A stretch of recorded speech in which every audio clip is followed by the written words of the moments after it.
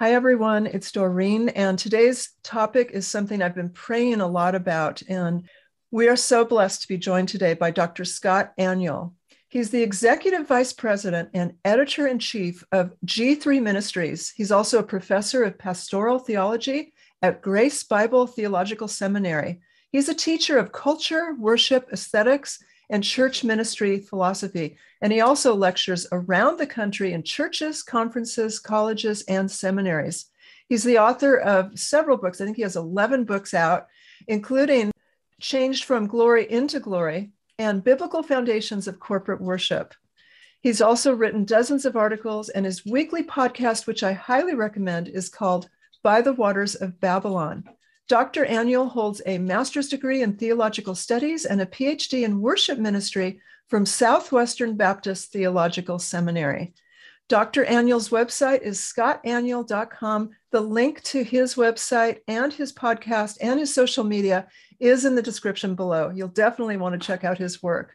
So this interview started on April 25th when Dr. Aniol posted on social media, and maybe you saw this because it went viral.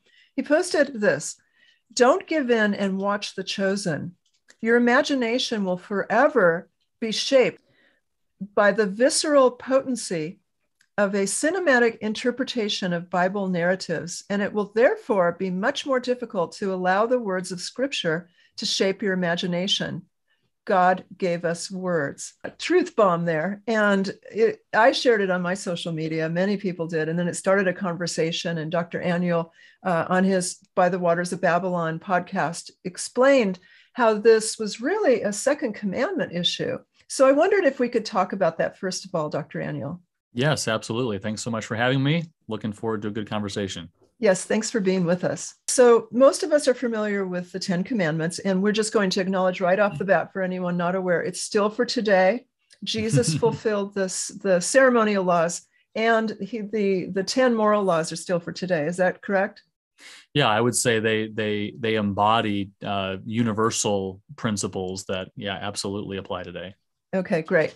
So the first commandment we all know, you shall have no other gods before me. The second commandment is about idolatry. And you made your podcast in view of The Chosen. And I wondered if you could give us an outline of that. Yeah, absolutely. So the fundamental reason that I would avoid a show like this, or really any images of God, pictures on the wall, stained glass windows. Some people even were making comments on social media. Well, do you avoid children's Bibles with pictures of Jesus too? And they were saying it sort of tongue in cheek, as if certainly you don't. And my reply is yes, we do. We avoid any images of God, and it's really rooted first and foremost, fundamentally, in the issue of the second commandment. Is we sort of assume that the second commandment is just a restatement of the first commandment, almost. Like the first commandment says, don't worship any false gods. And the second commandment basically says the same thing, but just focuses on idols. When in reality, no, that's not what God is giving us. These are two distinct commandments. The first commandment already takes care of the prohibition against the worship of false gods. So the first commandment deals with who we are to worship. The second commandment deals with how, and specifically in the case of the worship of the true God, how we are not to worship. We are not to worship him through any visual representations, these sort of graven images.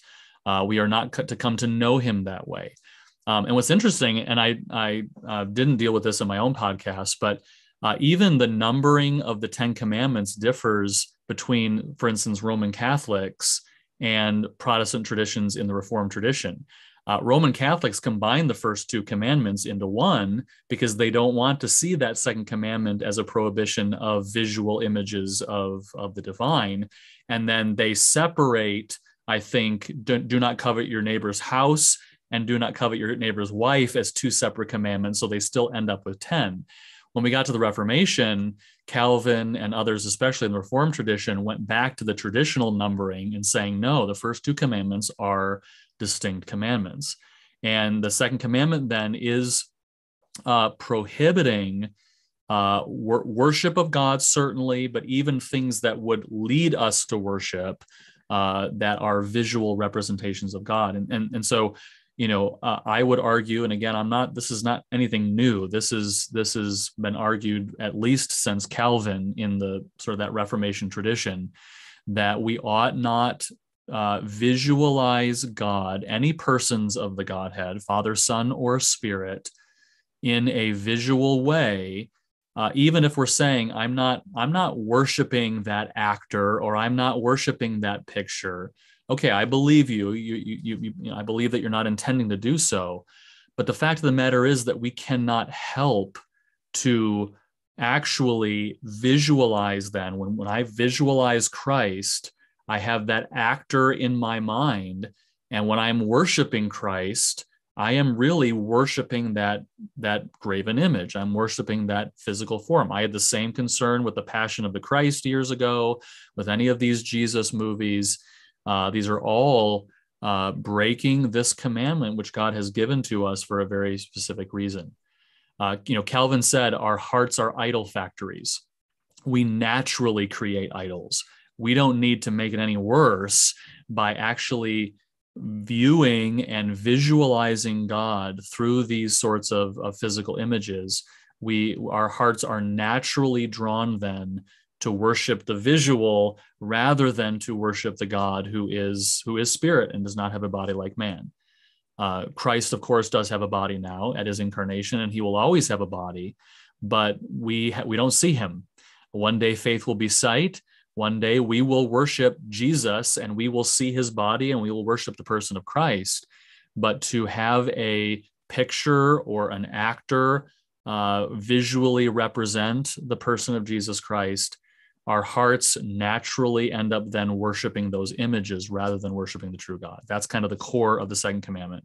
Yeah, I completely relate, and am so grateful to you for breaking this down, Dr. Aniol, because when I was first saved, and people who've watched my videos, and they know I had pictures of what I thought were Jesus all around my office. I was raised in a false church, Christian Science, that had that old-fashioned European. Yes. I think I can't remember. There was some story. It was royalty's son as Jesus, and so that was in my mind as the picture of Jesus. And I didn't think anything of it. And the Heidelberg Catechism, the Holy Spirit used to convict me. And it was question 97. If I'm just going to read it real quick. May we then not make any image at all? The answer, God cannot and may not be visibly portrayed in any way. Creatures may be portrayed, but God forbids us to make or have any images of them in order to worship them or to serve God through them. And lists these. And here's on the screen, in addition to the 10 Commandments in Exodus, there's other verses that are in view. Once I was convicted by the Holy Spirit, I had to be honest that when I saw my paintings of supposed Jesus on the wall, I would say, "Hi, Jesus," to them. I would say, "Good morning, Jesus," to these paintings. And that's a form of worship, isn't it? Yeah, absolutely. Yeah. And you can't, and even when you're not looking at them later, when you're reading your Bible, when you're reading about Christ, when you're listening to a sermon about Christ, when you're singing a hymn about Christ, you can't help but visualize that image. And really then you're ending up worshiping that image. I'm glad you quoted from the Heidelberg too, because it makes a really important point. Some of the commenters on social media were caricaturing what I was saying and saying, well, the Bible itself allows for images, and they would point to, for instance, in the prescriptions about the tabernacle and the temple, that God allowed pictures of angels or pictures of trees and pomegranates and these sorts of things, and they were using that to say that my position was unbiblical or inconsistent. But the Heidelberg Catechism says it so well, as it does in so many things. The prohibition is not against any images whatsoever. It is against images of God. Absolutely, we can have pictures of trees and pomegranates, and we've got story Bibles at home that don't have pictures of Jesus or God, but they have pictures of other things that help children, give children interest or whatever, and even other people, right? We can picture other people because we're not worshiping those things. We're not using them as an aid to worship. But when we visualize Christ, that is an aid to worship. Even some people might deny that. No, I'm not using this to worship. But then they'll turn right around and say, well, this movie or this show or this picture brings the Bible to life and it deepens my knowledge of God and it deepens my ability to worship him. That very language is both an expression of the fact that you are using those things to worship. And ultimately, and this was my initial concern in that tweet, is that it's distrusting the sufficiency of what God has given us. God has chosen to reveal himself through words. There's a reason for that, and we might get into more into that in a moment, but we need to trust that. God didn't give us a picture book. He didn't give us a movie. He didn't give us a play, all right? Drama was very common in the New Testament age, and yet God did not give us drama. He gave us words, and we need to trust the sufficiency of what God has given us as the means through which we come to know God and as the means through which we come to worship him. Thank you so much for breaking this down and for just having such a clear biblical stance for the sufficiency of Scripture. It's so refreshing. And if God wanted us to know what Jesus looked like, he would have painted a very detailed picture in the Bible, wouldn't he? Right. Absolutely. Yeah. Because that's another a point to park on for a moment. You know, some people would understand, okay, we shouldn't picture God the Father because he doesn't have a body, or we shouldn't picture the Spirit because the Spirit is a spirit. Although maybe people would picture him as a dove or something, but they would say, but Jesus had a body. God gave us a picture of Jesus in the physical incarnation, the physical form of God. And that's true. Jesus did take on flesh. He does have a body, and he will have a body for all eternity. But at the same time, like you just mentioned, as I alluded to earlier, we don't know what he looked like. And even if we did, I would say there's a reason God hasn't given us that, right? I mean, could God have stuck a little photograph in the Bible? He could have, of course, but I think he didn't, because we would naturally then worship the image. And we see this, right, with the Shroud of Turin, right, with this, the supposedly the burnt on image of Christ. Well, what ends up happening? People worship that, or any of these relics that people in Roman Catholicism believed to be, Christ, images of Christ, or even images of other Christians. Calvin was right. Our hearts are idol factories. We naturally tend to worship the creature rather than the creator. And so God has given us things like the Second Commandment and other prohibitions of visual images of him, I think, because one of the reasons being he doesn't want it to make it harder for us. It's already hard for us. We already tend to worship idols. And so when we visually depict God, we naturally end up worshiping that image. Thank you. That's so helpful. And so that brings us back, of course, specifically to The Chosen and your point that when you watch The Chosen, and especially those who are not grounded in Scripture, those who say that they're almost using The Chosen like some people use a devotional as an alternative to Scripture, aren't they? Right. Yeah, absolutely. And then that's what some people will say. Well, this is an aid to understanding the Bible, or this is a devotional aid just like any other. And there's several problems with that. But again, one being the difference between, and I think this is fundamental. This is one of the reasons God gave us the Second Commandment. There's a difference between words and pictures. This is another thing that came up in some of the comments. People were saying, well, the Bible's filled with pictures. You've got metaphors, you've got symbolism, you have allegory. And yes, that is absolutely true, right? And even pictures of God, metaphors of God. The Lord is my shepherd. That is a picture, but it is a word picture, which is different from a visual picture. People don't understand the difference between what words do and what pictures do. And actually, my wife posted on this. My wife has her PhD in education, and one of her main areas of study is literature and how ideas are communicated through these sorts of things. And part of her dissertation, she dealt with this very issue about how when we read words, when we read literature like the Bible, and it contains metaphors, well, what happens when that happens? We read the Lord is my shepherd, And then within our own imagination, we form this conception of who God is. That's the intent of it.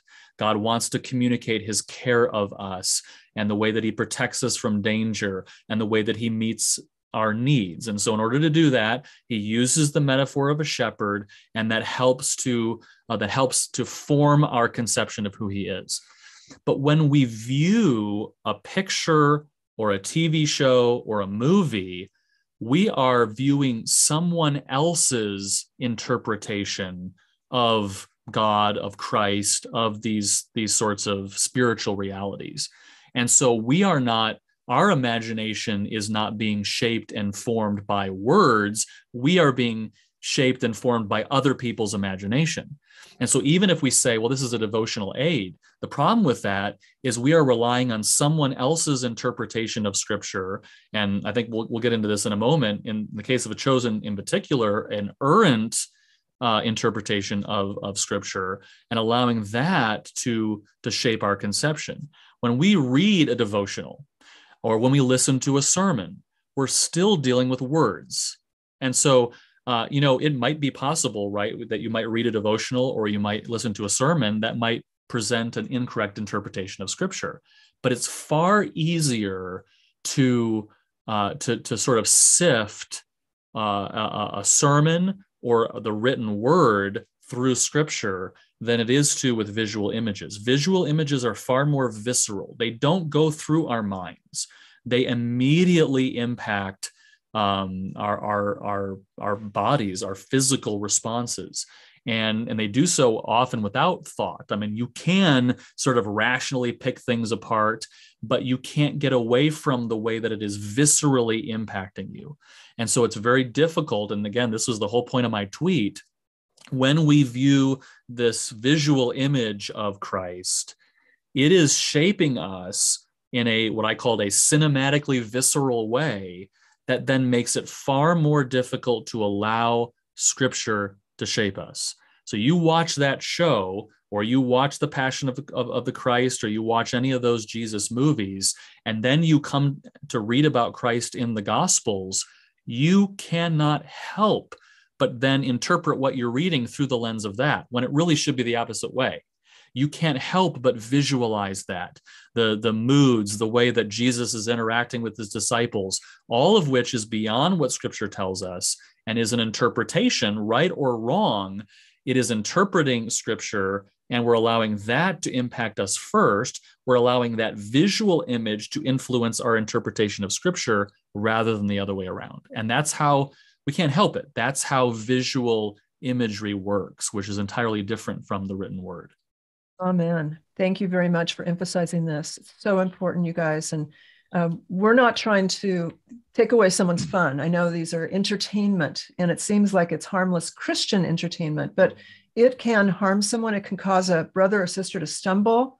Yeah. If you invite them to watch The Chosen and they don't know God's word enough to compare what's being taught there to Scripture, which brings us to the point that you brought up, and that is that The Chosen is featuring a different Jesus than the biblical true Jesus. Let's talk about this. I mean, here's two clips, and I'm not going to show the whole Jesus here because I don't want to be guilty of a 2CV, but here's Jesus supposedly telling in The Chosen Nicodemus and the woman at the well to follow your heart. Is this another one of your born-again mysteries? Maybe. Is the kingdom of God really coming? What does your heart tell you? I'm going to tell everyone. I was counting on it. Spirit and truth. Spirit and truth. It won't be all about mountains or temples.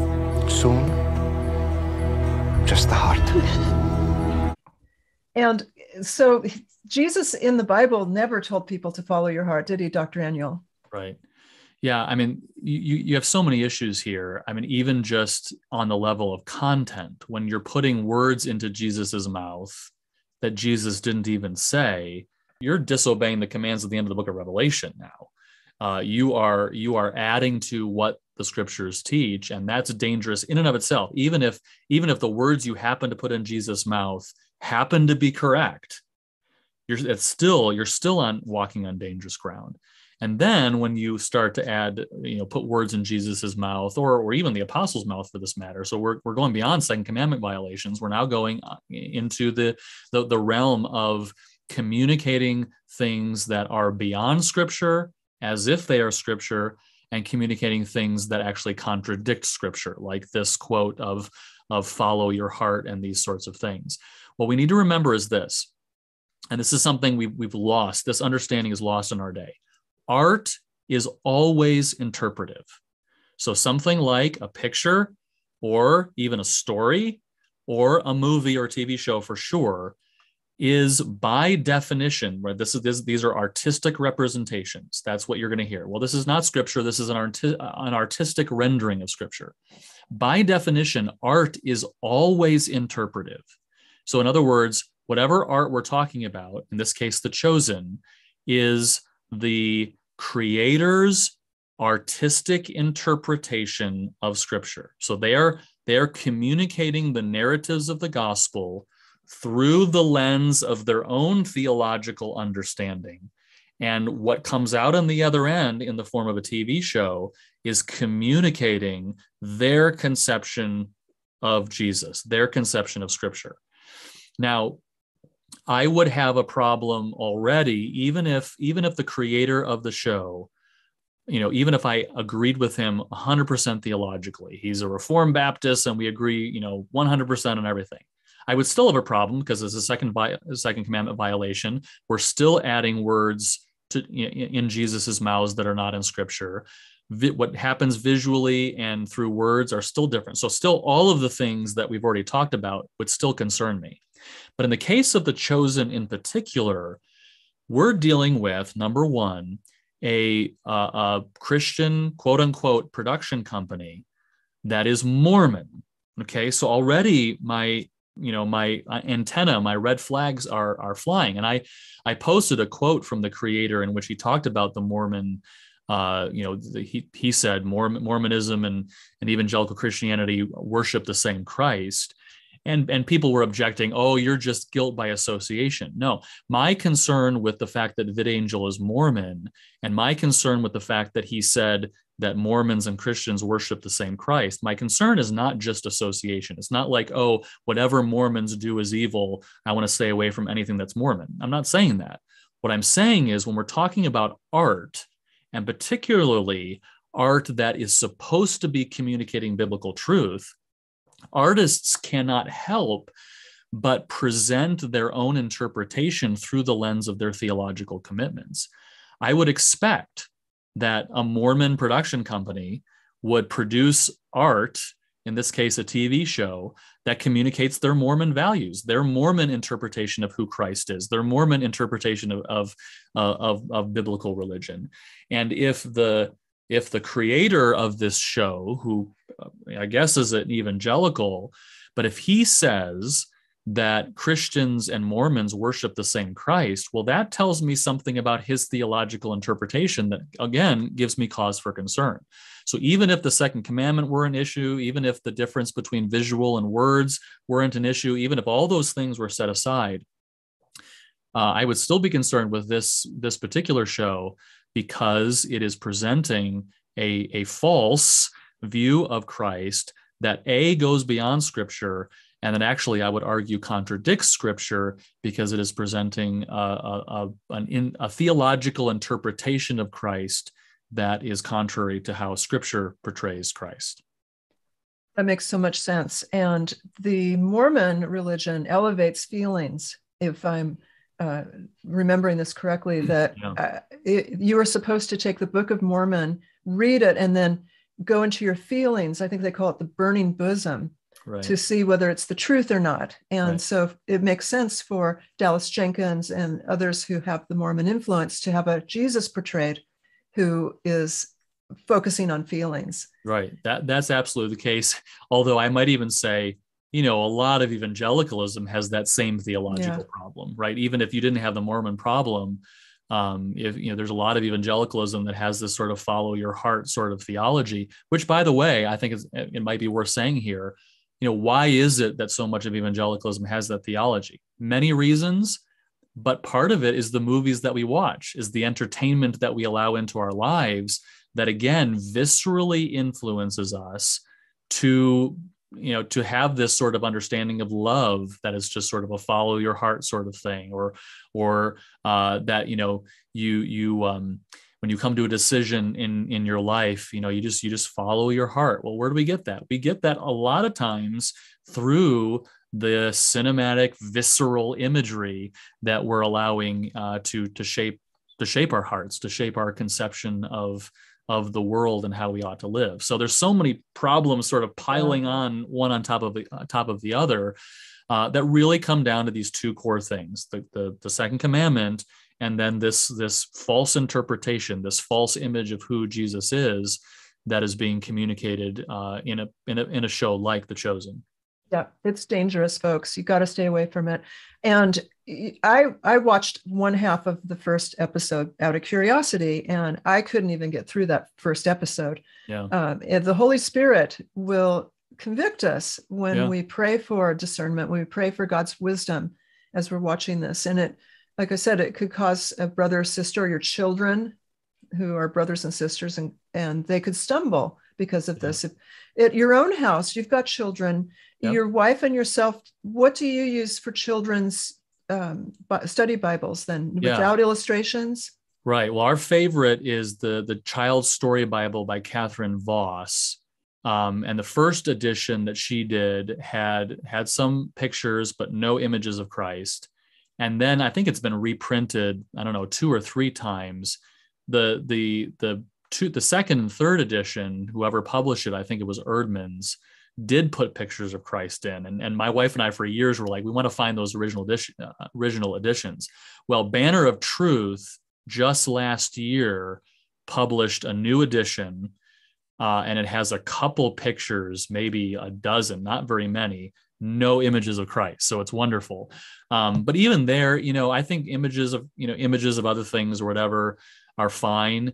But we've come to the place where, even we're currently reading that Bible with our children in the evenings. And even when a picture comes up, I don't sit there and turn it around and show the kids. They've learned to listen, right? We want them to listen to the Word of God, or even if it's a summary of the Word of God, we want to train them to listen to words.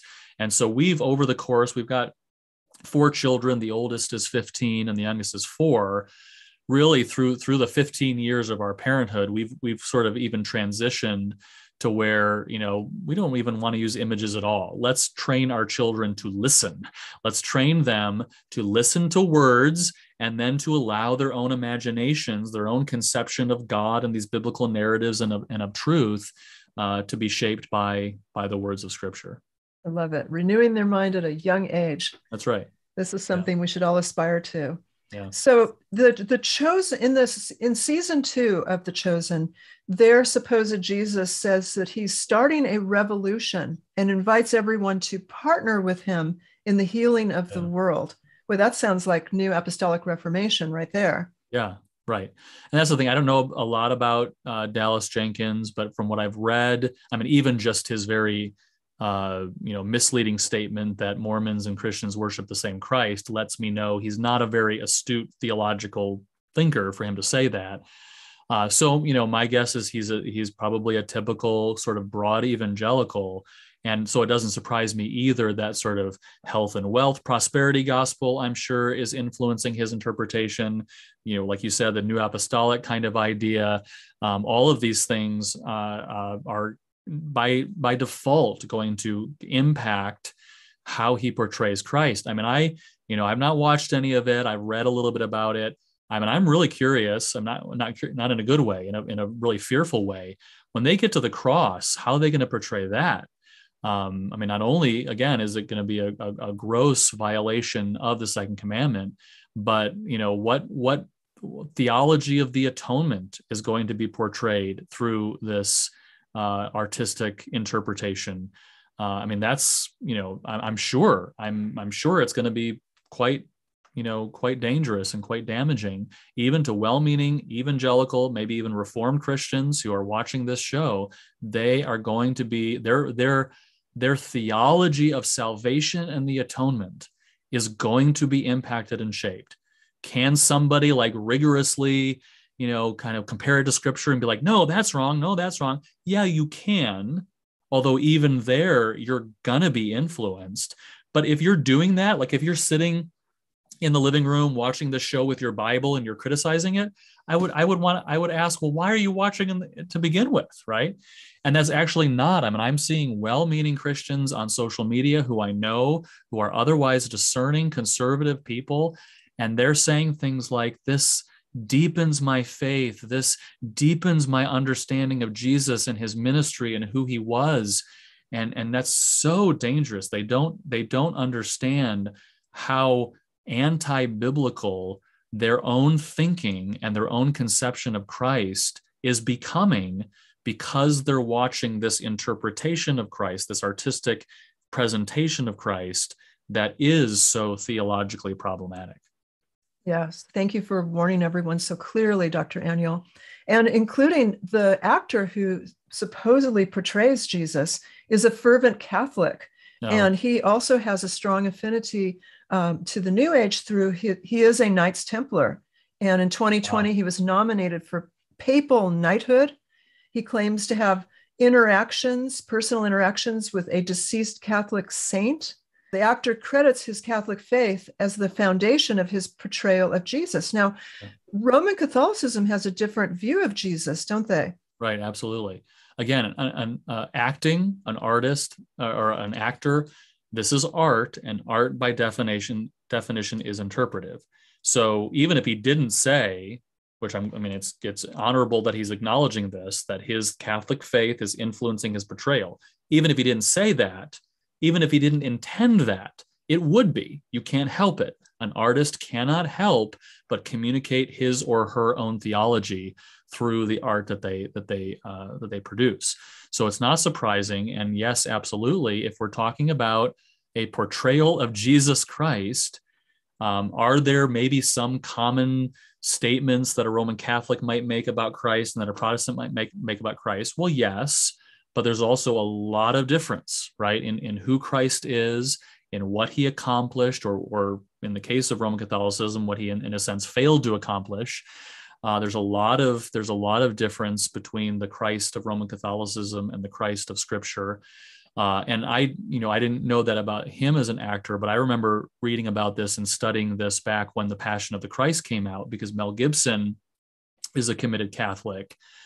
And this was an issue with that movie as well. And I remember reading specific things about what he did in that movie, all the way down to, when they nailed Jesus to the cross, apparently the hand that was holding the nail and the hand that was hammering it, that was Mel Gibson's hands, because he saw this as almost a meritorious sort of thing, that he was participating in the sufferings of Christ. Right? That's just another illustration about how a Roman Catholic theology of the atonement, a Roman Catholic theology of Jesus Christ, is by necessity going to impact this artistic portrayal of Christ and the cross.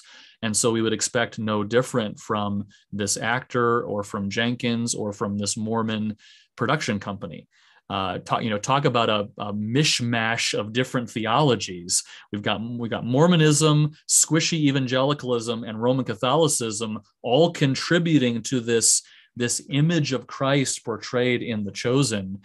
It's scary. It's scary how influential then that errant image of Christ from all of those different sources is impacting well-meaning good Christians, and they perhaps don't even realize the way that it is shaping them, so that when they go to the Scriptures, when they open the Bible, when they read about Christ, they are now interpreting this passage of Scripture as if they have a Mormon, a squishy health and wealth evangelical, and a Roman Catholic whispering in their ears, influencing the way that they read about Christ in the very pages of Scripture. That's a very dangerous position to be in.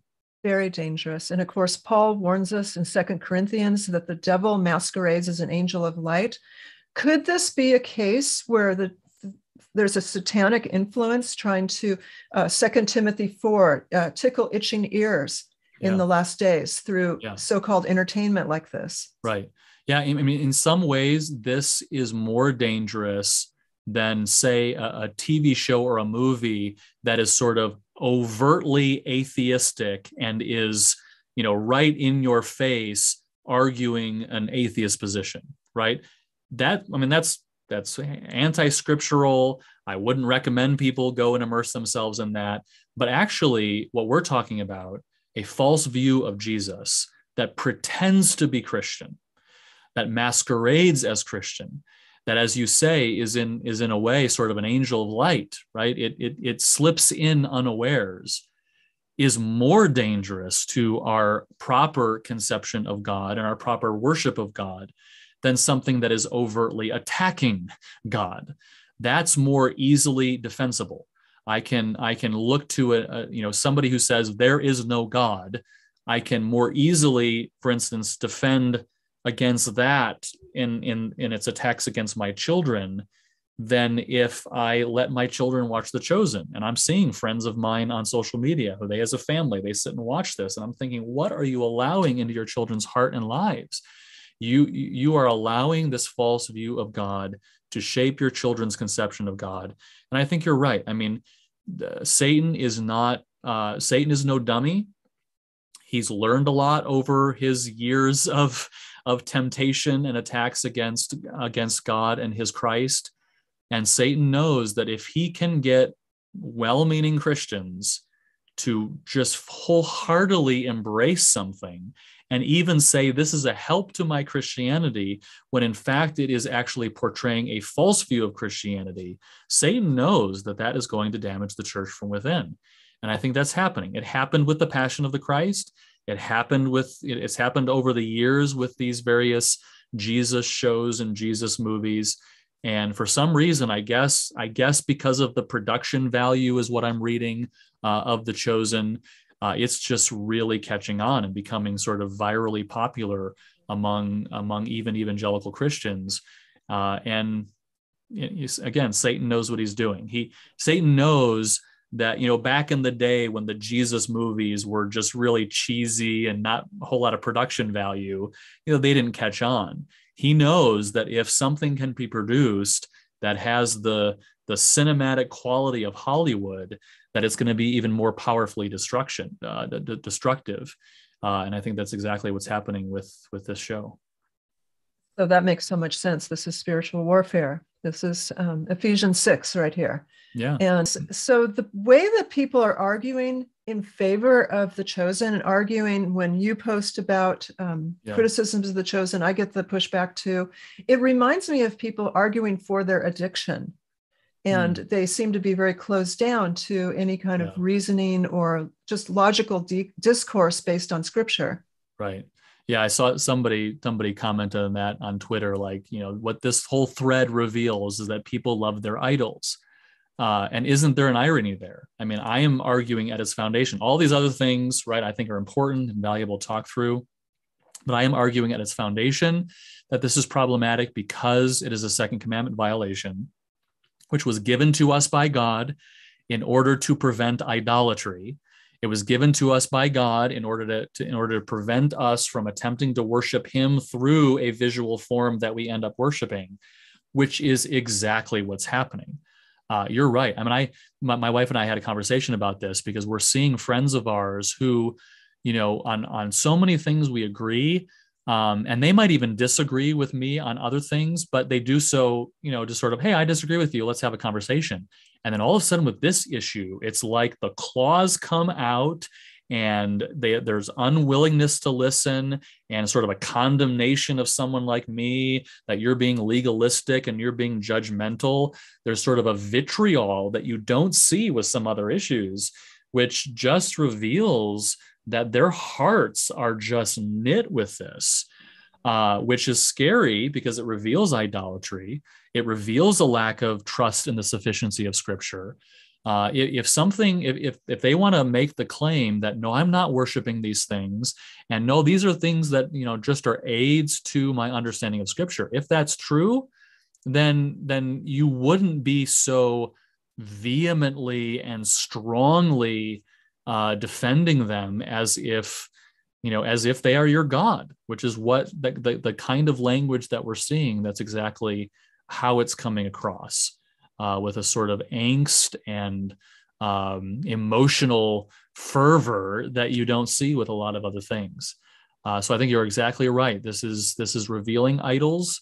Which is what addiction is, right? Addiction is your heart is so knit with something that you just cannot give it up. And Paul in 1 Corinthians 8-10, even dealing with something like meat offered to idols, he deals with this. And, even something like meat offered to idols, with which Paul says is not, meat is just meat. Paul does make the point, but if this controls you, if this is so important to you that you cannot even have a conversation with it, even if it isn't a sin, get rid of it, remove it.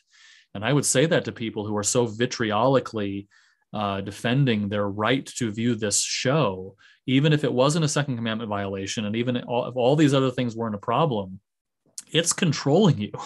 And that's also a very dangerous position to be in, because I think you're right. It is sort of an addiction, and that's a danger, to be sure. It is. And, Jeremiah 17:9, the heart is deceitful, and we can't trust our heart, can we? Right. That's what Calvin was getting at when he says our hearts are idol factories. Right. That's already natural within us, within our sinful flesh. And so we don't want to do anything to feed that. We don't want to do anything that will feed our natural inclination towards heart deception or heart idolatry or heart addiction. We want to avoid that. And the way to avoid that is, once again, keep coming back to this, but this is like the foundational theological truth for so many things. And that is trust in the authority and sufficiency of Scripture. There's a reason why all of the major confessions of faith begin with the sufficiency of Scripture, because if you get that right, a lot of things will fall into place. If you get that wrong, a lot of things become problematic. And that to me is what this whole thing is revealing, that there is an even deeper, more fundamental issue within a lot of evangelicalism. Most of evangelicalism doesn't really believe in the sufficiency of Scripture. That doctrine has to be recovered. We make much of the inerrancy of Scripture, the inspiration of Scripture, really important doctrines. We make much of the authority of Scripture. I think all evangelicals would say that Scripture is our authority. Sufficiency is a doctrine that is not developed very well within evangelicalism. People might give it lip service, but something like this issue is revealing they might give it lip service, but they truly don't trust in the sufficiency of what God has said. We need these other things. And that actually, that my tweet about The Chosen, there was one that came before it, 2 days before it. And it was more generally, I said something like, when we say things like such and such brings the Bible to life, we are evidencing a distrust in the sufficiency of Scripture. And something like The Chosen is just an extension of that, is just an application of that. No, let's trust the sufficiency of what God has given to us. He has given to us 66 inspired, inscripturated, authoritative, and profitable books of the Bible. Let us trust that. You want to know God? You want to grow in and deepen your worship of God? You want to truly worship Christ? Go to the Word. You don't need this other stuff. You don't need pictures. You don't need paintings. You don't need images. You don't need a play. You don't need a skit. I mean, I even don't like when pastors put pictures in the PowerPoint. It's one thing to put words like an outline up there, but when they show pictures or you have this kind of moving imagery behind things, we're not trusting the sufficiency of words. Let's trust the sufficiency of the words that the Holy Spirit of God inspired. His words will not return void, he tells us. The Holy Spirit of God will sanctify us. The Holy Spirit of God will deepen our knowledge of God. The Holy Spirit of God will deepen our worship through the words that he breathed out. And so let's trust the sufficiency of the word. That's my biggest burden in all of this. That's the bottom line. And the time that is involved with watching The Chosen could be invested in a family Bible study. Yeah. So, time's valuable, and we need to be sure that we are investing it responsibly by being in God's word. Absolutely. I mean, this is not to say devotional aids cannot be helpful. They can, or theology books cannot be helpful. But again, they're expounding scripture, and they're doing so through words, which again is different than images. And I would also, be quick to say, this is not to say you can never watch a TV show or you can never watch a movie. There's not value in entertainment or leisure. Those are all good things. But frankly, I would rather watch a wholesome TV show that has nothing to do with Scripture than a TV show about Scripture that is going to give me an extra biblical interpretation of Scripture, right? If my point is just entertainment, then I'll go watch something that's just some wholesome, show about a farmer or a veterinarian or a family or something. Yeah. But when it's Scripture, right? And this is where I would even extend past just even movies or TV shows about Christ. I don't want to watch a TV show or a movie about Noah's Ark. I don't want to watch a TV show or a movie about, David and all these sorts of things, because when it gets to Scripture, I want to allow the sufficient word to speak to me. I remember years ago, my wife and I were first married, and I maybe didn't have as strong as convictions as we're talking about today.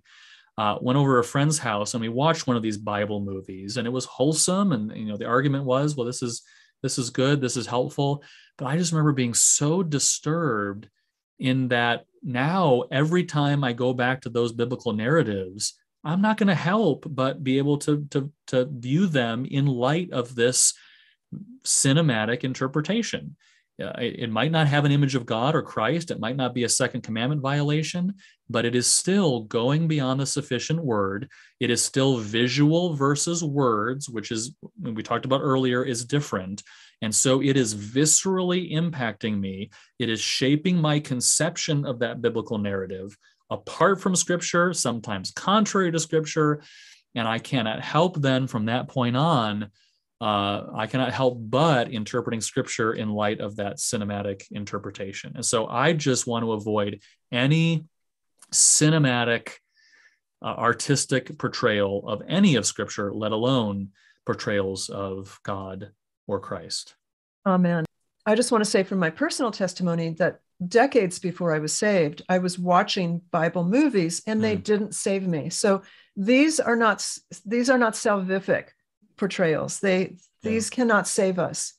And so in addition to all these issues that Dr. Aniol is talking about, there's just no value in investing time into these, as Dr. Aniol is emphasizing, can influence what we think about as we are in God's word. And that's dangerous ground to tread on. And it's just nothing that we want to experiment with or think, well, I'm better than that, and I'm the exception.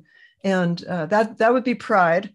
And what does the Bible say? That pride goes before the fall. So if this video is convicting to you, fantastic. We pray that God uses this video for his glory. And we also invite you to pray for God's wisdom and discernment on this topic, and go to God's word, and specifically go look at the 10 commandments in Exodus again and pray on them, and pray, because that's why Jesus had to come, because we all break the 10 commandments. He's the only one who was sinless in his earthly ministry, and he died for us. So we don't want to be doing a sin that our Lord and Savior died for. And that would be the second commandment of idolatry with the chosen. Right. Yep. Amen. I say amen to all of that. And, I think there are a lot of well-meaning people who've been sort of caught up in this. And a lot of this is the failure of pastors in teaching clearly on the second commandment, teaching clearly about the sufficiency of the word. And so I pray that a video like this and other discussions that are happening online will once again cause people to go back to the word, trust the sufficiency of the word, and rely on the Holy Spirit's use of his word to sanctify us, rather than sort of visual interpretations, visual images. Amen. And thank you so much for your time today, Dr. Aniol. I know that you are so busy, and for you to take the time for this interview is just very humbling and appreciated. Yeah, it's my honor. Thanks for the conversation. Thank you.